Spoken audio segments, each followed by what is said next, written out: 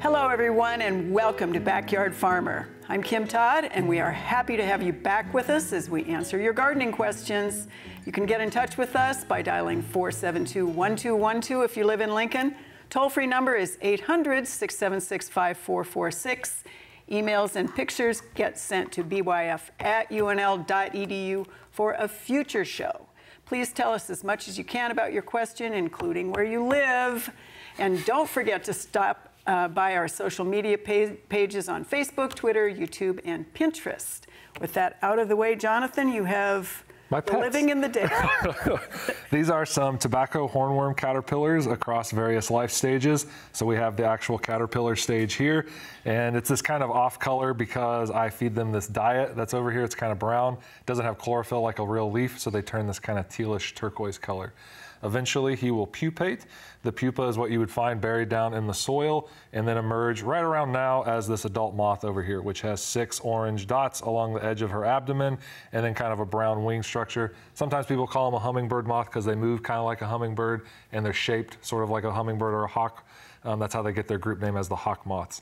They do eat tomato plants. This one is called the tobacco hornworm, but it will love on any solanaceous plant. So eggplants, peppers, tomatoes, all those different ones out there.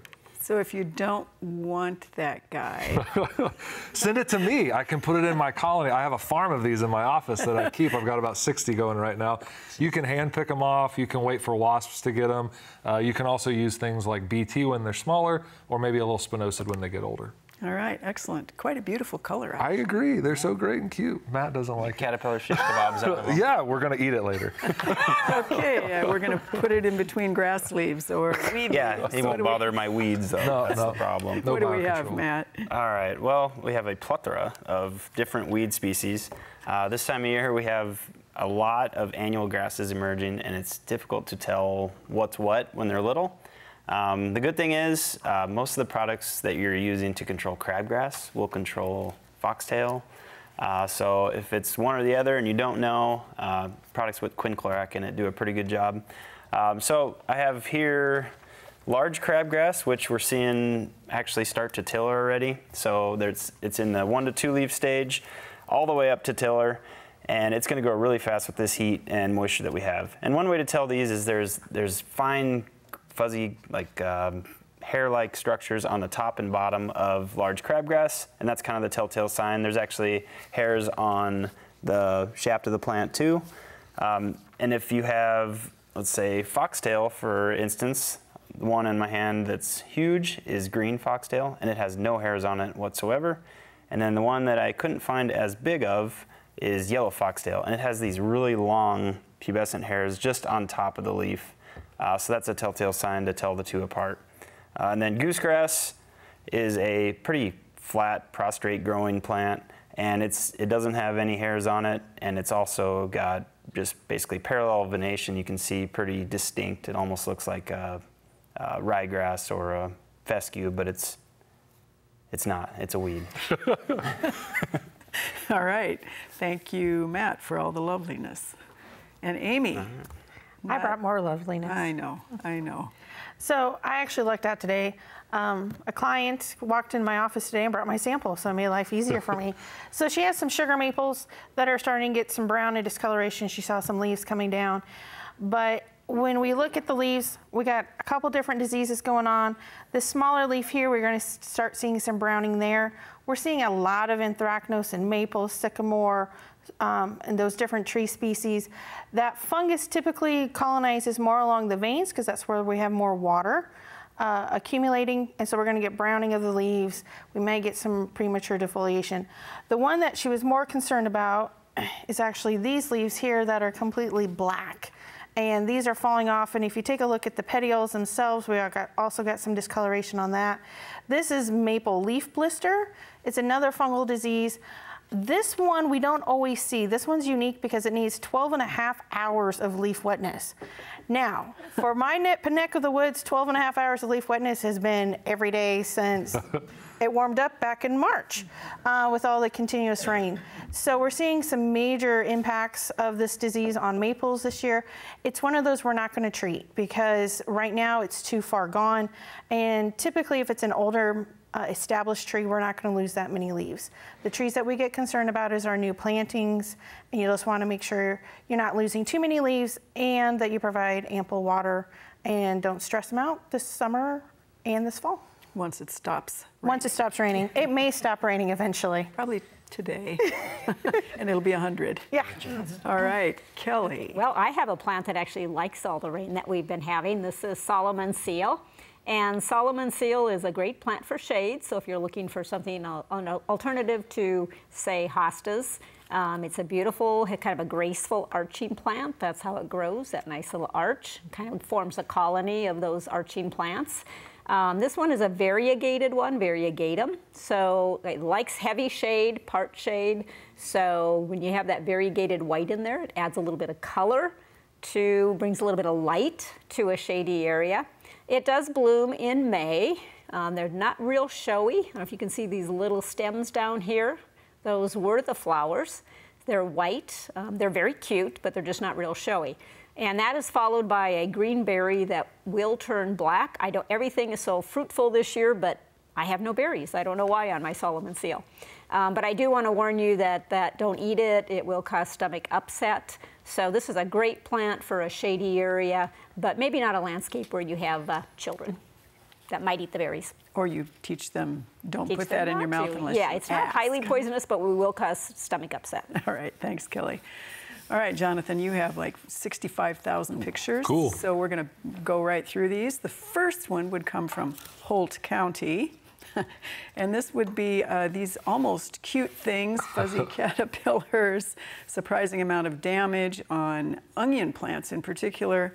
What is this and what do we do about it? I did some digging around and I'm pretty sure that this is a salt marsh caterpillar. They do feed on onions and they're closely related to the woolly bears that are a little more famous than these ones.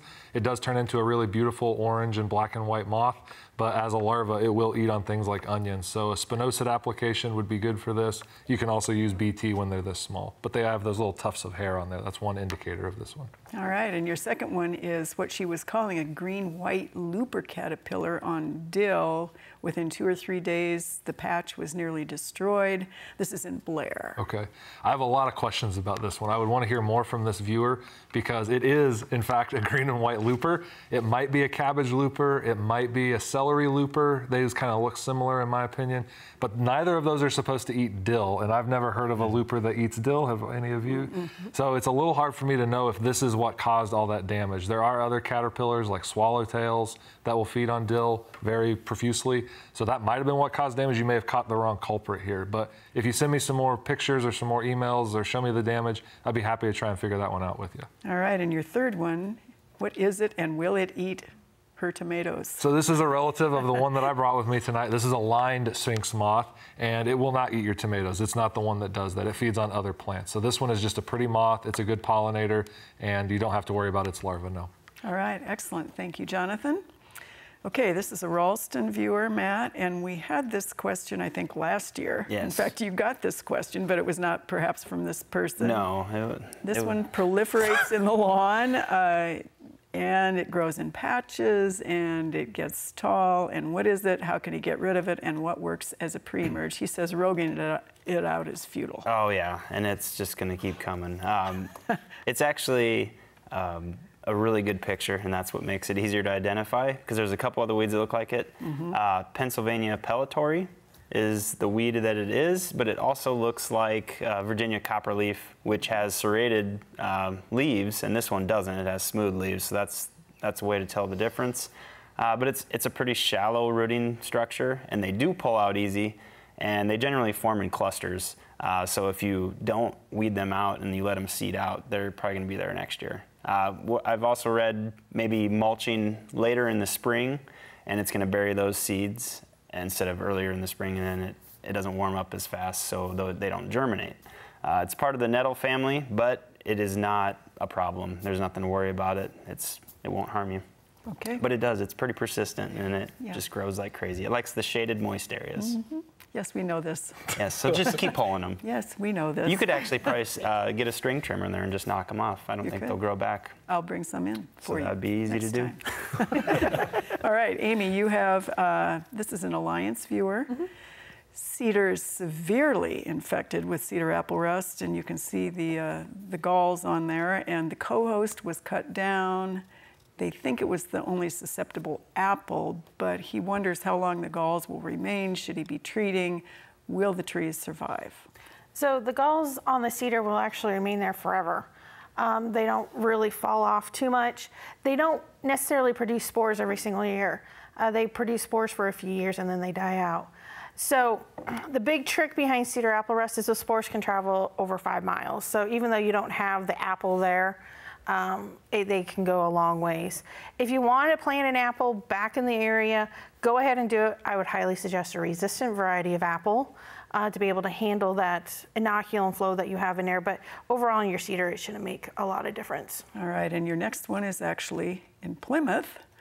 And this is what he was seeing on the back of his ornamental tree. Ornamental tree. Yeah. This is one of the cedar rusts. Most likely it's leaning toward that cedar hawthorn rust. We had a long sporulation period this spring because of the wet, cool conditions. So we are seeing a lot of sporulation, and the spores it's producing right now is actually going back to the cedar trees. So there's nothing you're going to be able to do for that ornamental tree at this point in time. Next year, as we start looking at weather patterns, if we're going to be cool and wet for a long extended period of time, a contact fungicide spray to help protect that tree may be beneficial, especially if it's a newer tree. All right, thanks, Amy. You get this one, Kelly. Okay. Whether it belongs with you or not remains to be seen, but this is a viewer who has, they're near Hastings, cucumbers. They were doing great. All of a sudden they started to yellow. The leaves started to turn brown right after the neighboring cornfield was sprayed with a strong south wind. Wondered if it was chemical damage or is it a coincidence?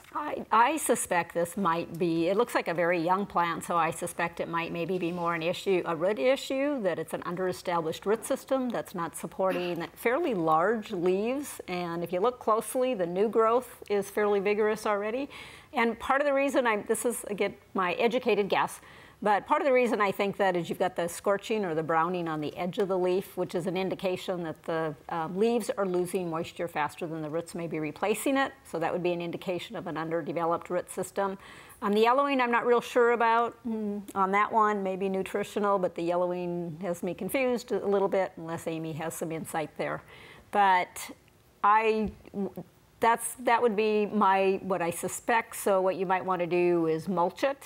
I noticed the soil looked pretty hard and it was bare, so maybe put on about a 1 to 2 inch layer of wood chips or a 1 inch layer of dried grass clippings around it and see if that'll help that root system to establish a little bit better.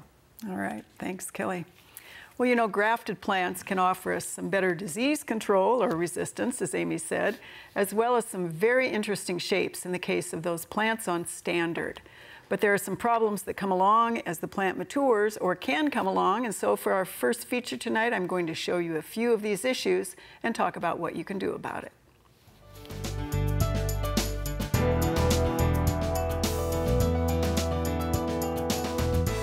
Plants are grafted in the landscape world for a number of different reasons, starting oftentimes with hardiness.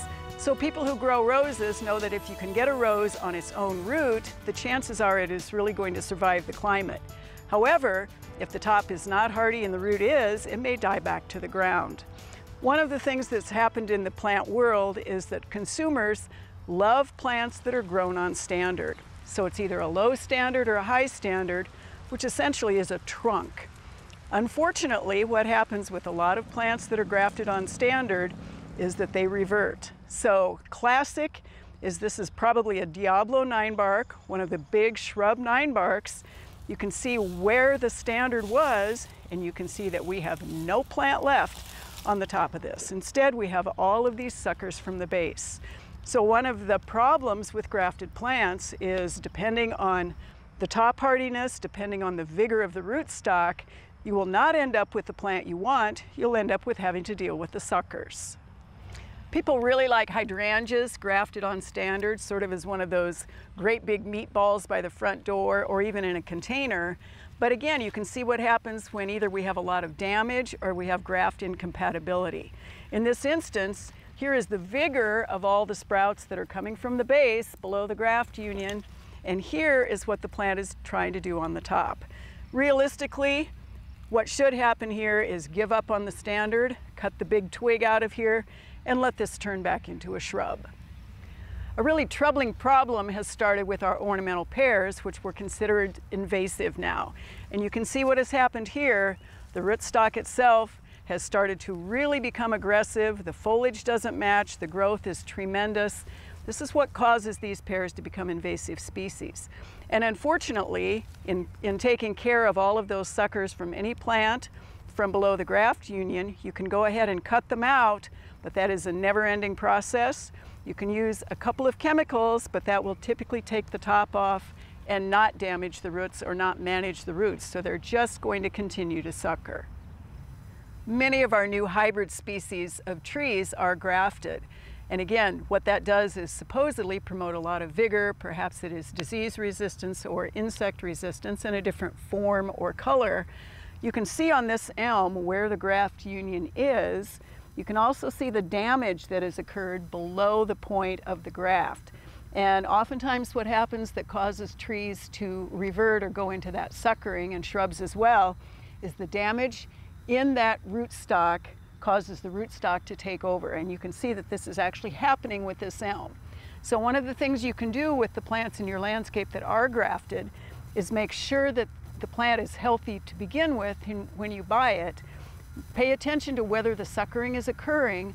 On some plants, as an example, Harry Lauder's walking stick, if you take out the suckers from below the graft union, you can restore the vigor and the health of the top of that plant. So keep an eye on those grafted plants, prune out the suckers. Don't buy those ones on standard to begin with. Not a good idea. Words of advice. Words of advice, and obviously very objective. Yes. Okay, so we have, let's see, this is a West La Vista viewer. Jonathan, red spots on an oak, and great pictures actually on both sides of most leaves. All spheres have a hollow core, and he sent us, I think, a picture of that beautiful hollow core with a measuring scale. stick. Wow. Scale. That's amazing. Thank you so much for that. These are definitely galls that are on oaks. Oaks have some of the most galls in the plant world. They can get all different ones on their leaves, on their branches. These ones, I'm going to guess, are either oak apple gall or they may be a midge gall. It depends on if they keep getting bigger and turning kind of translucent as the season goes on and get this fibrous mass inside of them. But no, they're not a problem. You don't have to control them. You can prune out some of the leaves now and destroy the leaves so that you get rid of them and they don't reproduce. And you can also rake in the fall and destroy those leaves. And hopefully you won't have to deal with it again next year. Perfect. Thank you, Jonathan. All right, we have the dreaded identification of grass. Oh, let's do it.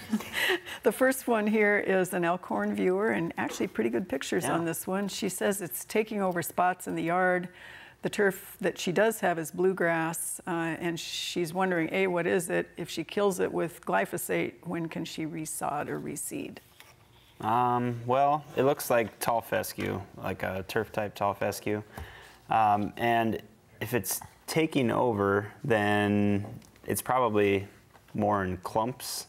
And what you're going to have to do is, spray them out with Roundup, and you can seed right back into it if it's Roundup alone, because there's no residual with Roundup.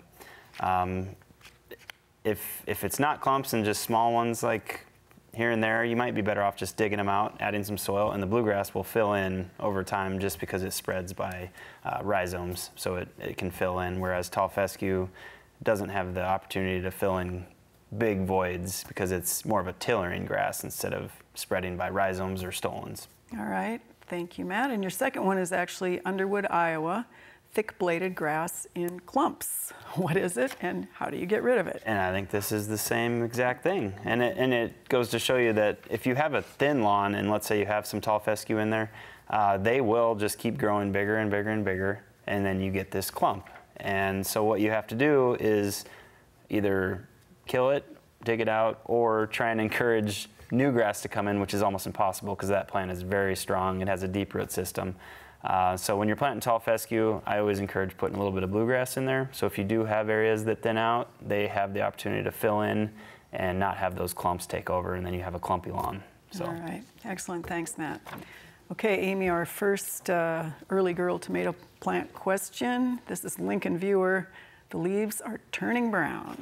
What can be done about it? She sent both a far away and I think a close-up picture on this one. So if you look at the close-up picture, you're starting to see those brown spots. Most likely we're running into early blight, common fungal disease, but the early blight would not explain the wilting that you're seeing with that tomato plant. That's one thing I'm really concerned about, especially if you've been giving it adequate water and it has adequate water but not too much water. Why is it still wilting? There is another disease that we can see in tomatoes called verticillium wilt, which is a crown rot and then moves up the stem that would cause that wilting, but it doesn't cause those brown spots. So I would kind of wait and see how it looks if it continues to wilt. I don't believe there's good diagnosis or prognosis for that tomato plant, but if it comes out of the wilting stage and you have that early blight on there, go ahead and pick those off, mulching as much as possible underneath there so we don't get any soil contact. And if the tomato is large enough, you can actually prune it up 6 to 8 inches above that soil line, so we're not getting that soil to leaf contact. All right, excellent, thanks, Amy. All right, all the way from Ogallala, Kelly. Okay. This is a viewer who has older emerald green arborvitae, but parts of the trees are dying out. They've lost some in the past, haven't had problems. This year they filled in new trees, half of them didn't make it. Is this a disease that came in with the new trees, or is this winter injury? What are we thinking here? Well, I mean, this is pretty common on arborvitae. We see this browning, such as we're seeing, very common. The emerald green is supposed to be a little more resistant to winter burn, but I have it and I get winter burn. So initially, when I saw the pictures, I was going to suggest maybe looking for some mechanical injury. So with all the heavy snow that we had, if any of these branches were weighted down, did you get some mechanical injury? If you don't see any mechanical injury, then most likely it is a winter burn situation. It's not unusual to have it every single year. They said they planted new ones. If they just planted them this spring and they turned brown, that's unusual. Yeah. So I guess then you look at, is there anything on the soil or has been put on the soil recently? But again, this year with all the rain we've had, is that a low area where water drains to with all the raining, and you maybe lost the root system and you're getting some browning.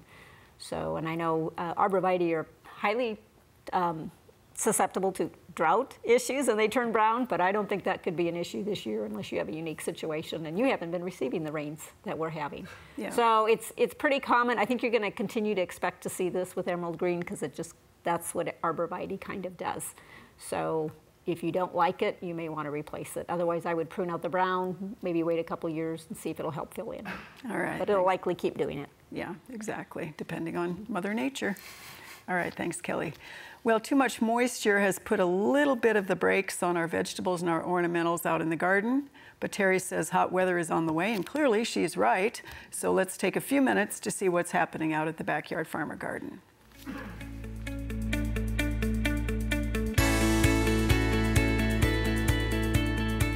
This week in the Backyard Farmer Garden, we're taking a walk and we're kind of checking out our garden. We've had lots of rain all across the state and lots of cloudy weather, so that's really inhibited the growth of a lot of our plants.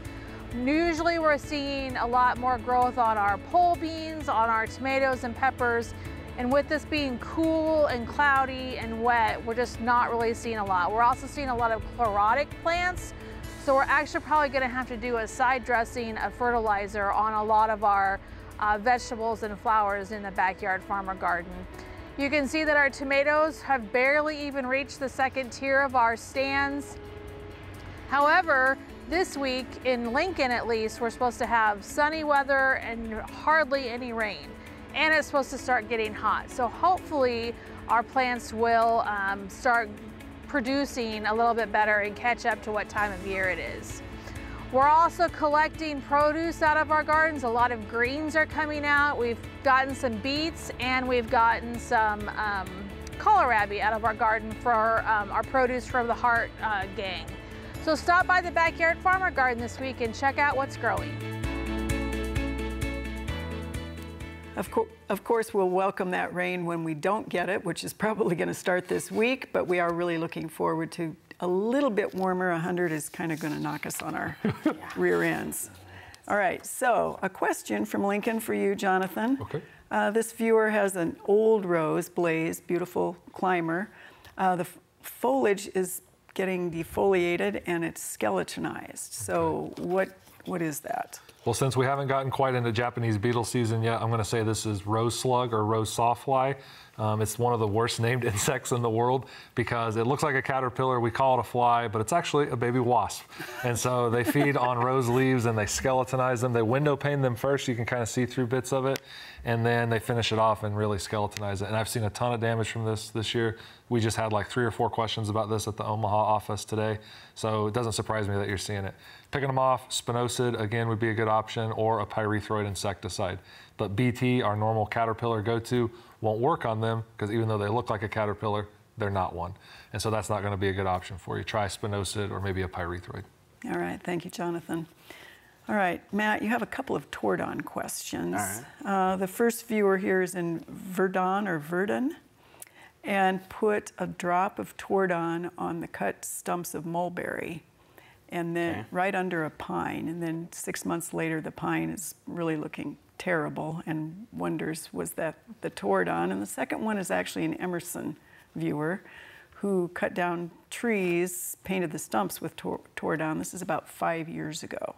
Okay. And is wondering whether they can replant new trees after 5 years. The first question, painting anything that's under a tree existing, that's basically picloram is active in Tordon.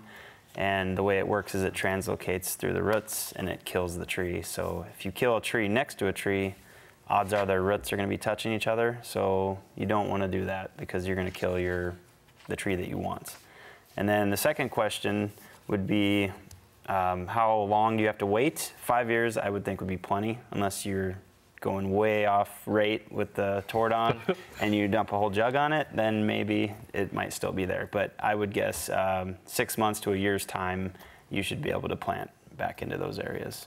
All right, so kind of a bad beast of a chemical. Yeah, I mean, it works well on brush. Not on grass, though. I mean, usually it's okay on grass. All right, thanks, Matt.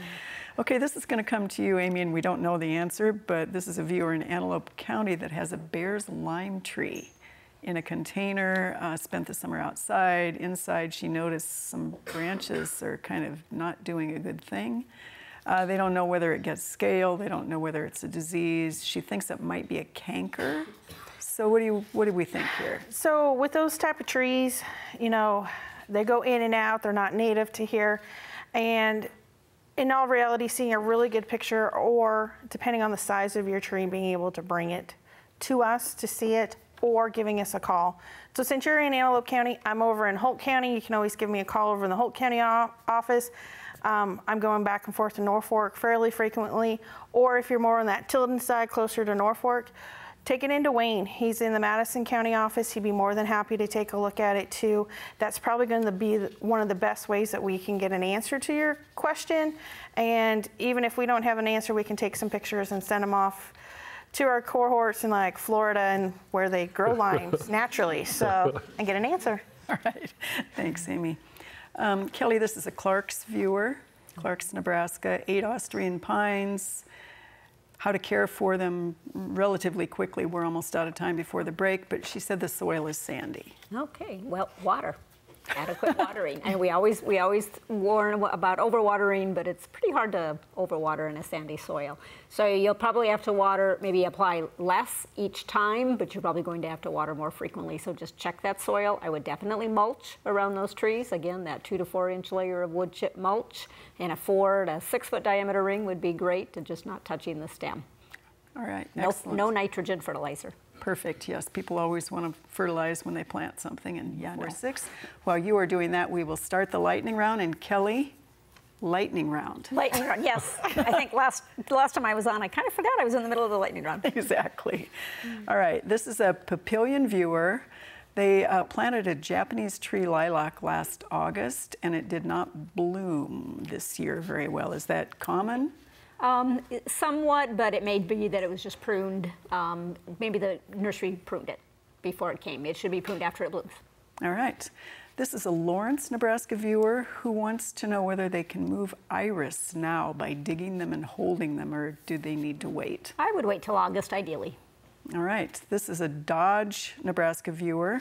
Planted a 2-foot white pine. The leader broke out of it. Will it grow another one by itself or not? Not by itself. You need to take the side one and kind of tip it up and stake it, and it should take over. All right, we have a viewer who said their tomatoes she think got hit by herbicide. If it was herbicide drift, will the tomatoes still be edible? We cannot tell you that they are edible, so we say play it safe and don't right. eat them or make your own decision. So, old person's tale is, can asparagus beds be salted for the weed control? Asparagus is tolerant of salt, but you should not use that because it can damage the structure of the soil. So we do not recommend salt.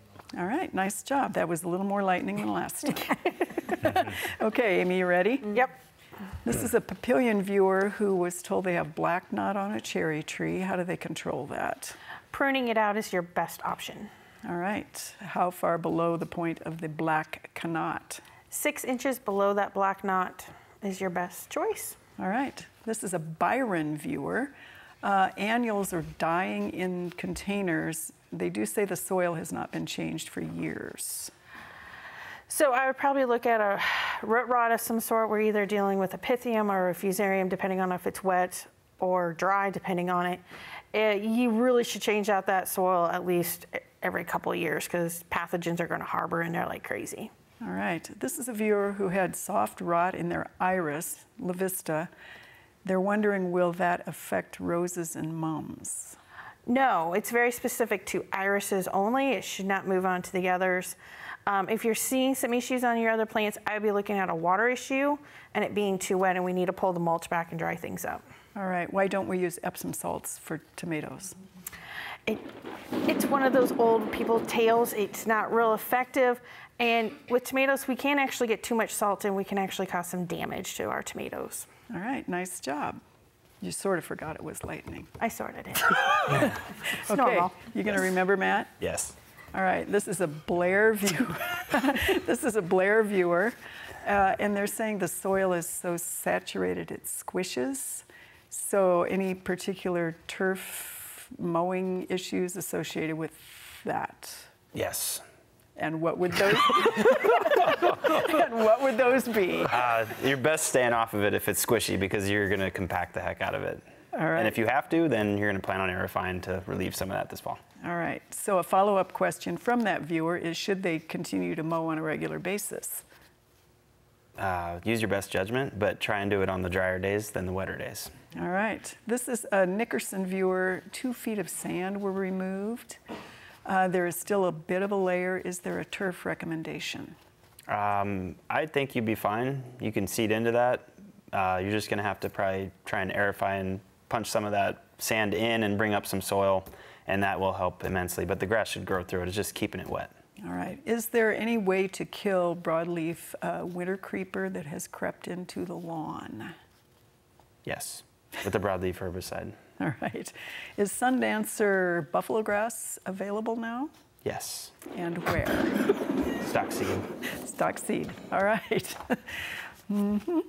Okay. That was good. That was pretty good. I should take tips and pointers from you, Matt. Come on.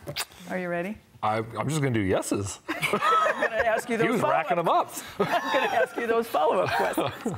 All right. This is we think of Valley City. It was a little hard to read. Okay.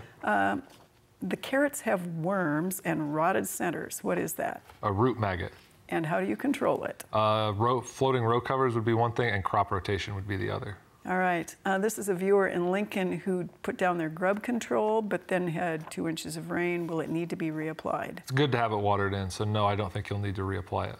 All right. And so actually a viewer sent in a question saying, is it time to do grub control? It's a little past time at this point. You can do it right up to about July 4th, but you want to get it down pretty much post-haste. Just get out there and do it. All right. Last week we talked about trapping for fruit flies in the house. What is the trap? It can be anything. Baby food jar, yogurt cup, anything that will hold the apple cider vinegar and the soap. Perfect. All right. Can you spray for emerald ash borer? Yes, you can do an injection into the tree, into the soil, or you can treat the tree, the trunk itself. All right. What is a safe control for small grasshoppers on edible crops? Baits, the carbaryl baits for them. All right. What can be used to get rid of aphids on butterfly milkweed? Water. You would just blast them with a hose and it would knock them off and they don't get back up on there. And You win. you win. I did? Yes. And this is also your is last Mjolnir. lightning round because this is your last show. That's true. So you deserve to win. Thank you. Because I allowed it. Yes, Matt let me know. He told me he was going to. Yeah. He gave it his all. But. All right. Nice job, Jonathan. Okay, Kelly, we have great plants of the week and we have one misbehaving. So what do we have here? Okay, well, this is a Go Big Red bouquet is what it is. So the large yellow flower here is Pup Art. That's not yellow, that's orange. Orange, sorry. Now I'm colorblind. Pup Art Asiatic Lily. I'll get it here. Right here, the great big one. I'm sorry. And our Asiatic lilies are really, really blooming beautifully this year, so that is an especially pretty one. You threw me when you talked about the reverting one. So the Echinacea here, the coneflower, that one is hot papaya coneflower. And this is what it's supposed to look like with the clusters, the bushy cluster in the center. And this is one over here is the same thing. Let me get it turned around a little bit lower here. And that one is reverting, so you can see it's not quite as bushy in the center. It's losing that. So that's what happens sometimes with hybrids. They start to revert. And then this other one here that looks really weird as Aster yellows. Okay, and that's a phytoplasma? Correct. I always forget. So not quite a virus, but related to viruses. And unfortunately, the coneflowers tend to do that. So. And the treatment for it is Rogue it out. Leave it. It's beautiful. All right. Anomaly. Thanks. Yeah, it is beautiful in the eyes of the beholder. Yes. And it's Pup Art, P-U-P, Pup, like as a puppy. As in puppy, not pop, although right. it looks like it should be a pop art. Those are all in the Backyard Farmer Garden, by the way, so you can go see Miss Hot Papaya before we rogue and pup art. Well, it's still being puppy. All right, so speaking of yellow insects, Okay. your next picture is in Southwest Omaha. These insects were on some of the milkweed. What are they and how to treat? Those are oleander aphids. They love milkweed. They can get on there, sometimes confuse people. They think they might be monarch eggs, and so they leave them alone, but they can cause some damage to that plant. Blasting them off again with a stream of water, using soap on them, rubbing them off with your finger or glove or alcohol will also work. Anything like that so that you can avoid harming the monarchs that might want to use that plant later. All right, excellent. So your second picture is actually on cilantro. This is east of Lincoln. What is that? That's a soldier beetle, also known as a leatherwing. They get their name for their bright colors. Some of them are red, some of them are black, some of them are yellow, kind of like this one. It's a pollinator, and as a larva, it's a predator, and so this one is nothing to worry about. It's a beneficial insect. Excellent. Now we have Roman chamomile. It has taken off, and she's seen these teeny tiny peach-colored mystery critters. Mystery critters, my favorite kind of critters. When I zoomed in on this, I'm pretty sure that what we're looking at is a lacewing larva. So lacewings are beneficial insects as larvae and as adults. In both stages, they eat aphids and scales and other pests that we don't want to have around. The larval form is sometimes called an aphid gator because their body looks kind of like an alligator, except it has these big metal sickle-shaped mouth parts. It looks very rock and roll, and they go up and they attack things and eat them with them. I really advocate for them because they're good. They have a lot of beneficial aspects. I did have a client recently that was bitten by one though, and I found out through some medical literature it can cause a reaction in human skin. So just don't handle it, and everybody will be copacetic. They'll eat your bugs, and you don't have to worry about it. All right, thanks, Jonathan. You have a couple of weed questions and pictures. Your first one, Matt, is weed with yellow flower. We love the golf ball for a sense of scale, spreading through the yard. Tiny little weed, black medic. And that one, basically, if you had one last year, they produce a lot of seed. It's a little black seed, and it'll spread pretty quick. And it generally tends to go in thin areas of the lawn. So there's the issue of having open spots, and it's not very competitive with turf. So if you have a strong stand, that weed is not going to be a problem. A lot of the common, let's say 2,4-D alone doesn't work very good. You want to get products with combination of them, dicamba and MCPP or MCPA, and that works pretty well on those. All right, and pre-merge or no? It's kind of tough to do a pre-emergent with that one. It doesn't work all the time. It's kind of a bigger seeded, and it's a little later in the year or two that it germinates. So some of the pre-emergents we put down for crabgrass are not going to do as well. Gallery is another one, isoxaben, which works really well on those bigger seeded ones, broadleaves. And your second picture, of course, is prostrate knotweed. Prostrate knotweed, a close-up. Yeah, and this is northeast Nebraska. Yeah, so. it's everywhere. I mean, especially in roadways, it's really growing aggressively right now. Thin spots next to the lawns. And that one, if you don't control it now, it's going to seed out. So along with all those weeds I brought in, you want to try and control them when they're young. As they get older, they're darn near impossible to kill. So same thing with that one. 2,4-D works, but not very well. Combination with dicamba and trichopyr work really well on it. All right, thanks, Matt. Amy, you have about 3 or 4 different way cool things. The first one is a St. Paul viewer. She's never seen anything like this before in a landscape bed. So what is that one? Well, you need to prepare for the zombie apocalypse because you have dead man's fingers coming out of your landscaping bed. The next picture shows it a lot better. These are actually really cool fungus. People get the concept of zombies behind these. They're brown and black when they come up, and as they start to mature, you actually get this brown discoloration, which makes it look like a fingernail. And so that's how it gets its name, Dead Man's Fingers. Very cool. Does it turn you into a zombie? It might turn you into a zombie. Oh, man. Gotta watch out. Okay, and then our own Scott Evans sent us a picture of this one, public playground in Omaha. Beautiful slime mold. Once again, a saprophytic breaking down that mulch. Very pretty. If you don't like it, a blast of water will get rid of it. All right, and then our third one for you is the first one we've gotten this year. This is a stinkhorn. If you actually get really close to them, they stink, aka the name. If you look at the top of the stinkhorn gets this brown, gooey mess that it's actually attracted by flies. And that's how the spores get transmitted around into the landscape. Once again, it is actually a good guy. It's breaking down that mulch and that organic matter. So all 3 of them are good guys. They're not anything to be really worried about. All right, excellent. Thanks, Amy. This is Norfolk, Kelly. This tree has been turning brown over the last year. Any idea what is wrong and what to do? It looks like it's a mugo pine, a big one probably. Yeah. It's very uniform browning, so that's why you aren't giving it to Amy, because usually with uniform browning with diseases, it's more random throughout the tree or more bottom up or inside out. So I think, again, with the arborvitae, it sounds like it's been doing it for a few years, but look closely and check for any kind of mechanical injury or even animal damage, or something like a bole's been gnawing on in there and causing damage. And it's a large enough area of brown that if you prune it out, you're going to cosmetically harm that pine. So you have to make the decision whether you want to live with the brown or want to remove the tree. It possibly could be winter burn as well. All right. Thanks, Kelly. Well, little knobby spots or bumps on your trees and shrubs might not be the latest rot or spot. Most likely what you have are scale insects, which can be really tough to get rid of. Fortunately, Jonathan and Jody are here to help keep the scales from ruining your woody plants and trees.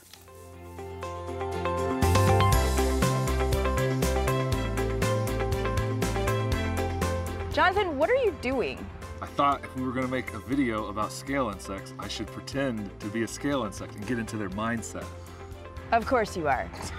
We have had a high number of scale insect calls this year. They are such curious, strange, sort of lazy but damaging creatures. It's true. So you appear to be a hard armored scale? I am a hard armored scale. I'd much rather be a hard scale with my hard coating here, like an oyster shell scale or a pine needle scale, or rather than that, than a squishy soft scale that's like an inverted leathery bowl, like a magnolia or calico scale. But why would it be important to know which kind you're dealing with, Jody? Finding out which species of scale you're dealing with will help determine the most effective course of action, because with scales, timing is everything. Scale control is dependent on treating those immature stages known as crawlers. They're small, highly mobile, and they lack that protective armor that you have there, or the wax.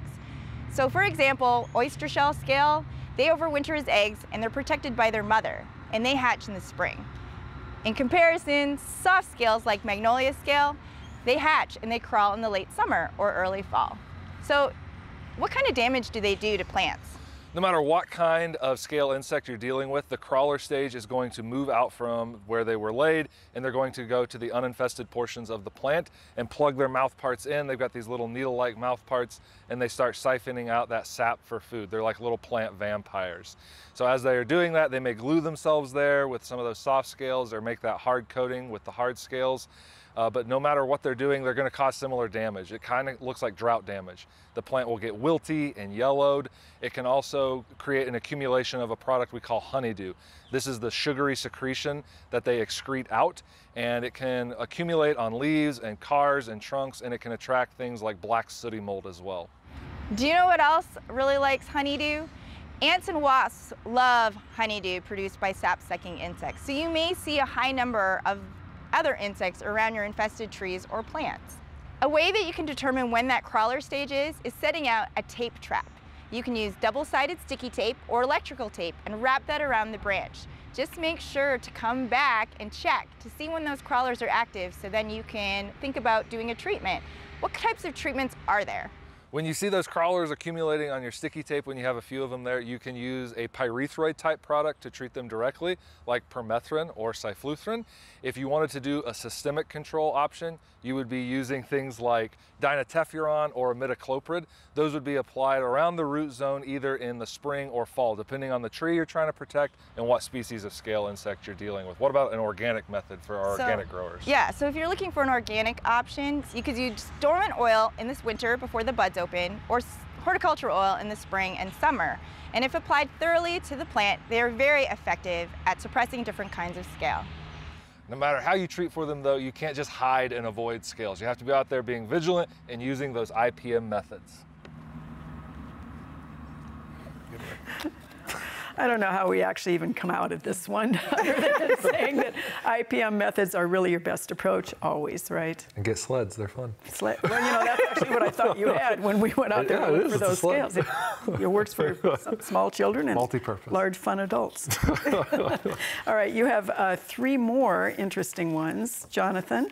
The first is, this is the second year in a row that this small sort of thing has been created. He says the bug is green and it flies. What is this? Thanks for the scale again with the keys there. This is a green sweat bee. It has a scientific name, Agapestimnon virescens, and it has kind of a black and yellow abdomen, so it's very two-toned.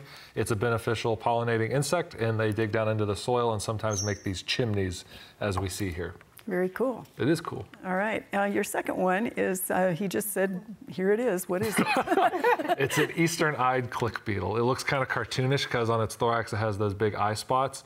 As an adult, it feeds on pollen and nectar. As a larva, it does attack wood-boring insects, and so we would consider this one beneficial as well. If you flip it over on its back and it's alive, it will click in between its thorax and abdomen and jump up in the air. And if you're really crafty, you can play jacks with them. As it jumps up, you pick up the jacks and then wait for it to land. Perfect. All right, your final one here is a small brown insect found in his mesclun lettuce. Yeah. This is Omaha. This is a tough one. From what I can see here, I would say this is probably imported longhorn weevil.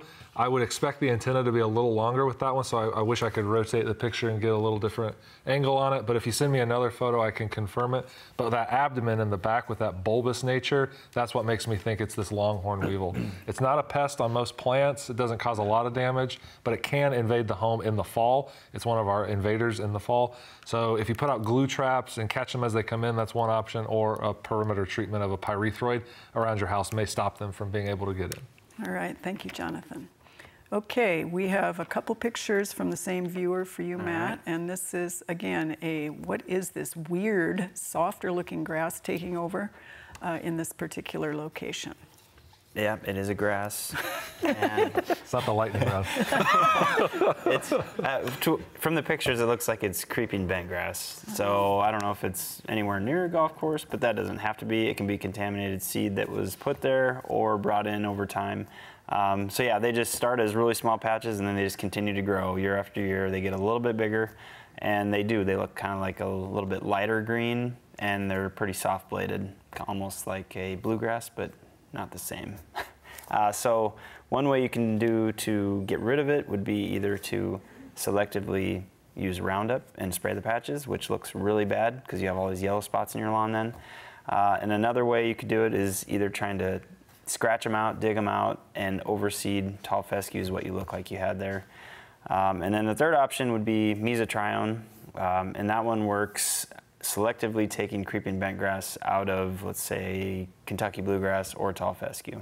The thing with that is you have to use at least 3 applications, so it's about every 10 days apart, and it will be white. So there's a couple options there, but that's what you have to do to get rid of it. And probably they should take a sample in to make sure that's what they Yes. have before they start. That's even better, because if it's not that, then my advice isn't that great. The first 2 still work. Okay. All right, Amy, this is a Glenwood, Iowa viewer that has these bizarre broccoli heads. What is going on here? So from the pictures and some investigation I did, it looks like it's brown bead, B-E-A-D. And from North Carolina State University, they say this can be due to a boron deficiency, which for Glenwood, Iowa, I don't know if boron's one of those micronutrients that we'd be deficient in. So you need to take a soil sample to know for sure. But if it isn't a boron issue, North Carolina State stated that poor growing conditions. So we've been so overcast, and we're not getting the amount of photosynthesis that we should be needing. And yes, broccoli likes it cool, but they don't like it cold either. And so maybe it's just not been favorable weather conditions for broccoli this year, or a lot of our plants this year, really. All right, thank you, Amy. You have a couple of IDs of interesting structures, Kelly. The first is Council Bluffs, and just saw this, and she's wondering, what in the world is this banana-like structure? This is the fruit of magnolia. So, and it's an aggregate fruit, so it's just basically the flowers made up of multiple flowers, and they fuse together, and so each of those little bumps is kind of the ovary that's developing, and it's the seed-producing part of the plant. Any fruit is the seed-producing part. So, and magnolia does not produce fruit, a lot of fruit, and some years they won't produce it at all. So if you've never seen it before, that's probably why. All right, and your second one is actually, this is an Omaha viewer, 40-year-old linden, and of course Japanese beetles got it last year, or 2 years ago, and this year hardly touched it so far. But they're wondering what these overabundance of 2-inch long, narrow, light green leaves and flowers is. Okay, well, they are the flowers and soon to be the fruiting structure. So it's just been a prolific year for our flowers. A lot of trees, a lot of times it'll get warm in March or even February, early April, and those flower buds start to swell. And then we get a late spring freeze, so a lot of them get damaged. That really didn't happen this year. So we just have a very prolific fruiting year, and I've noticed that the lindens are very heavy bloomers right now, and great for our bees. There we go. They're called the bee tree as well. So. Exactly. All right. Thanks, Kelly. Well, we have really just one announcement right now. It's kind of a quiet time, and that would be let's watch Digging Deeper with Backyard Farmer Sundays on our Facebook page. This week, we are discussing mosquito problems and control with Jody and Jonathan. So be sure to watch Digging Deeper with Backyard Farmer on the Backyard Farmer or NET's Facebook page this Sunday at 6:30 p.m. Central. And we had kind of a lot of fun with that because you went into that chair a little bit unexpectedly. A little bit. Yeah, so you know what? You get the last question of your last appearance on Backyard Farmer, Jonathan. And of course, we all want to wish you the best as you depart. And we've already figured out we're going to figure out how to fly you in. Bill's going to come pick me up, right? Bill's going to come pick you up whenever we send. Okay. So this is a viewer who wants to know, is this wolf spider season? Because they seem to have thought they found one that looked very dead. It could be. It could be a dead one that you found. They're also maybe waking up. Some of them will overwinter, especially the females, but usually we say it's more of a fall issue. I wanted to say thank you for letting me be a part of a tradition like Backyard Farmer. This is a really awesome show. I hope everybody in Nebraska really appreciates it. And thanks to everybody for being cool and hanging out with me all these times I've been on here. And big thanks to Jody Green for being my pest friend, and Fred and Jim for teaching me how to do this. So thanks, everybody. You bet. Thank you. Excellent. We will miss you.